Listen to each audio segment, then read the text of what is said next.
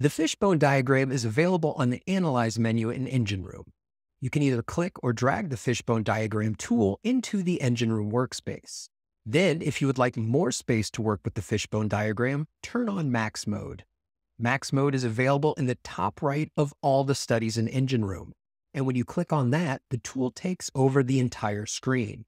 There are two views in the Fishbone Diagram tool, the Edit view and the Fishbone view.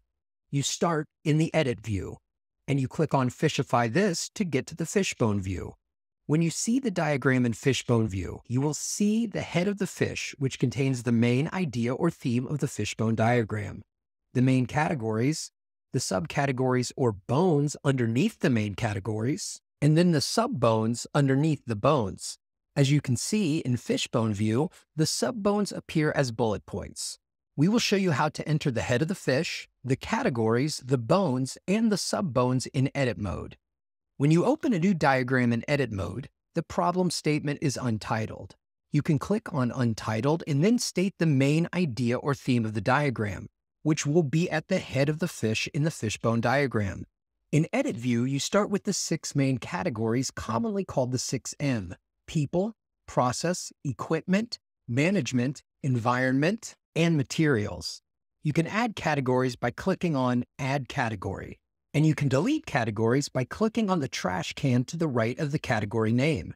You can change the name of the category by clicking in the box with the current category name and then typing the new category name. To add bones to the category, click on the plus underneath the appropriate category and then type the name of the new bone.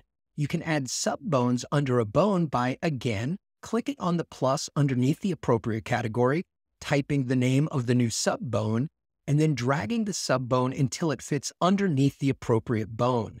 You can have as many categories as you would like, as many bones underneath a category as you need, and also as many subbones underneath a bone as you may need.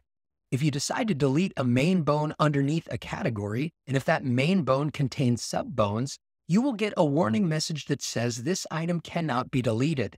Please delete the bones underneath first. And if you delete the subbones, you can then delete the bone.